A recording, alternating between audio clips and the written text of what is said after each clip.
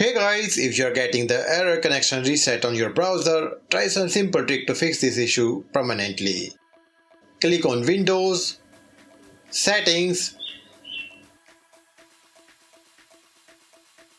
then click on Network and Internet.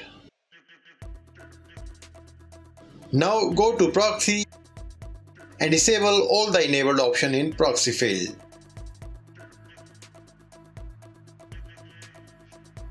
Now go to Status, click on Change Adapter option, select your Internet option which is enabled, right click on it, go to Properties,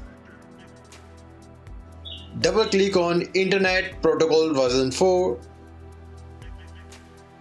select the option, use the following DNS servers, and enter Google preferred DNS server, that is 8888, and alternate DNS server is 4222. Then click on OK and close everything.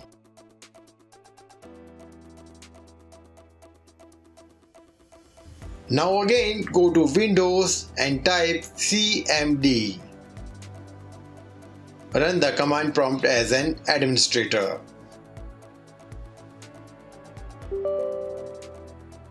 And execute some important commands to fix the issue permanently. Type ipconfig // release and press enter to execute it.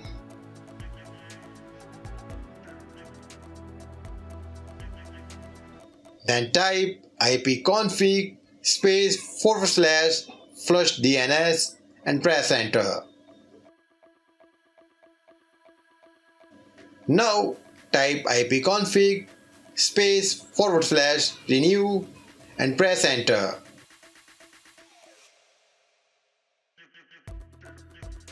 This is the final command.